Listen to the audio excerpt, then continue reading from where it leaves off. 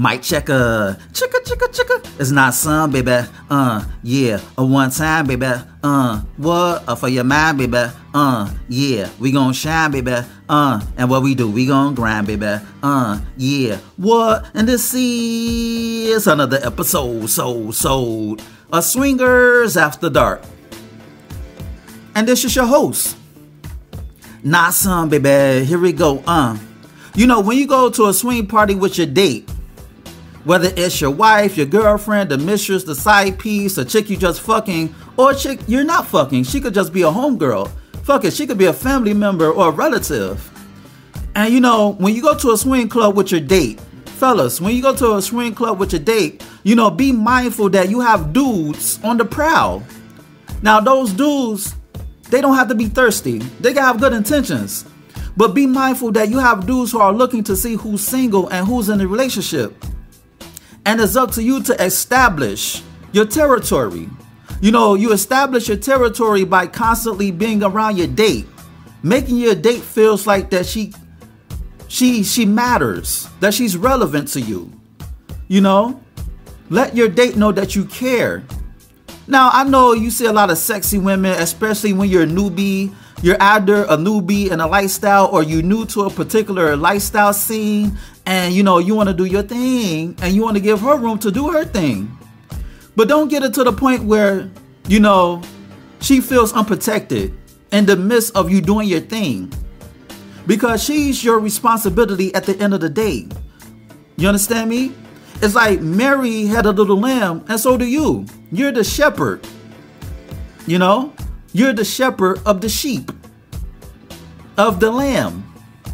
And that's not to say that, you know, your woman is weak. I'm not saying that, metaphorically speaking, for the slow motherfuckers out there. But I'm just saying, it's like when you with a date, you got to make sure that she matters to you.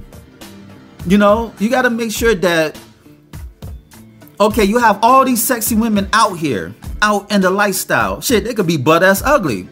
But regardless of how many women who are present at a party or at an event or fuck it, even a meet and greet, like you have to give the impression that your date matters. You know, that she's the only star in your orbit.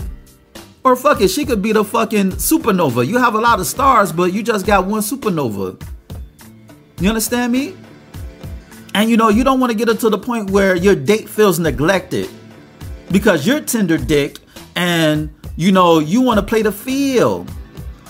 But you leaving her alone and then she grows resentful of you. And that just opened doors for somebody else to step in and take your territory. Once again, metaphorically speaking, for the slow motherfuckers out there, you know, you don't want to leave your date to the point where she gets upset at you because she doesn't feel protected. You have all these dudes coming up to her. Hey, ma, how you doing? Hey, beautiful. Hey, sexy. Can we play tonight? What's your number? It's like women get tired of that after a while. Yes, they want the attention, but they want your attention first and foremost. And you have to establish your territory by being around your woman, by being around your date. You know, like, I'm not saying that you got to be a bugaboo. I'm not saying that you got to put the pussy on the lock and key. I'm not saying that you got to put a curfew on the pussy. I am not saying that. I'm just saying that you have to mark your territory. You got to piss your territory instead of pissing her off. You feel me? So, you know, when you go on a date with a woman to a lifestyle party, to a swing party, you have to be around your date to the point where you're giving off the impression that she's yours. No ands, ifs, buts, ors about it. That she's yours. You're giving off that vibe. You're giving off that aura. You're giving off that sight, that perception that your date, regardless of whether they know your situation or not, they saying to themselves, men and women, they're saying to themselves, oh, she's with him. And they know not to press her. You feel me? And I had to learn that the hard way. Like, when I was in a relationship, I was frolicking with other women as if I was single. And I had to learn that, you know, when people see that you're neglecting your woman, your date, or your fuck buddy or whatever the case may be, they're not going to respect your situation. They're not going to respect your dynamic. They're not going to respect your arrangement, because they saying to themselves, well, shit, if he's prancing around like a single man, then she may be doing the same thing as a single woman who just so happened to be in a relationship. That's what they saying to themselves. So it's cool to, leave your date for a drink or something. You may go to the bar, or you may go back to the room to get something, or you may talk to the homies or whatever the case may be. But 95 to 90% of your attention should go to her. You understand me? It should go to her. She should not feel neglected to the point where she resents you and she go off to some other dude out of spite. She may not necessarily like this dude, but because she's getting male attention that she's not getting from you, she's going to go off somewhere else. Like, fuck you. And she's going to dislike you for it. She's going to resent you for it to the point where she no longer respects you. And then she's fucking the next man. She should have been fucking you, but because you did not give her the attention that she wanted, she's saying, fuck it, I might as well be single. I came with you, but I'm single. You're not giving me the attention that I want. So fuck it.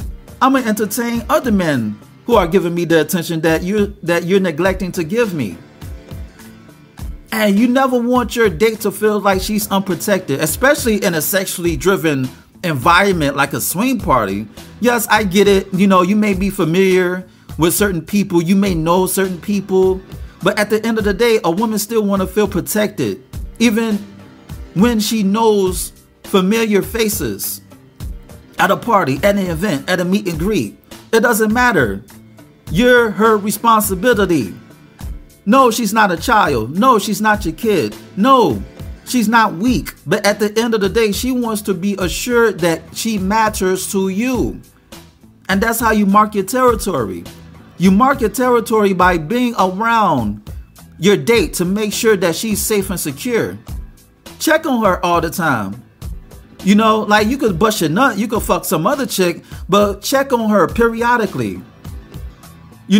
Play peekaboo, in and out like a bank robbery. You could do your thing. She knows that you want your space, but at the end of the day, still check on her. Be around her most of the time for the most of the night. Even when you want to fuck other women, make sure that the majority of your time is with her. And she's going to respect that. If y'all come to an event, make sure y'all sitting together. If it's a pool party, make sure that y'all at least close to each other, or y'all swimming together. You understand me? You have to set the tone. You have to set the tone in the situationship or the relationship. The relationship that you and your date have. And when you come to a party, make sure that y'all leave together, because it's fucked up when you leave your mate alone. Just because I'm not in a relationship with this woman, I'm going to leave her alone. No, when you come to a party together, y'all leave together. That's the unwritten rule. And I had to learn. I had to learn through trial and error. There have been times where I had a date and I left because I was tired. I wanted to go home. But when you go to a swing party, an event, or like just an event in general, it don't even have to be a swing party. When you bring a date, when you have company, you have to take one for the team, even when you don't feel like being around other people, even when you don't feel like being her date at that time. You agreed to that arrangement. You understand me? And you have to stand on your square. Your word got to be your bond. When you tell this woman, yo, you're my date, you got to commit to that arrangement. You got to commit to your words. In the beginning, that was the word. That's what the good book said.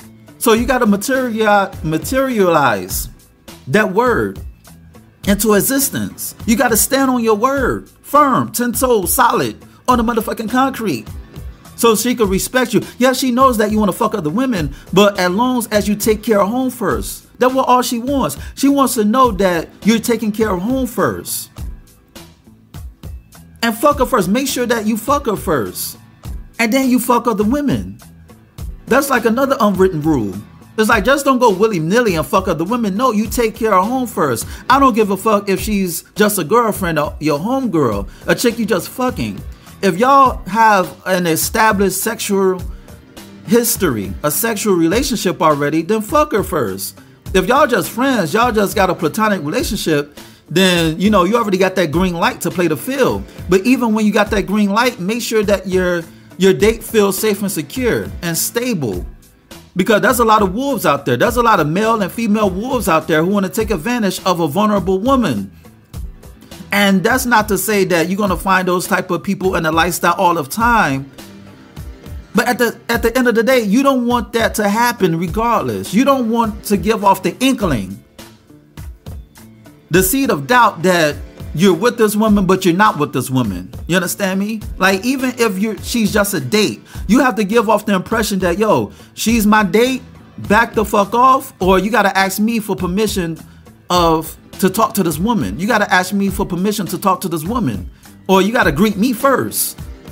If you don't greet me first, then there's nothing to be said. She got no rap for you.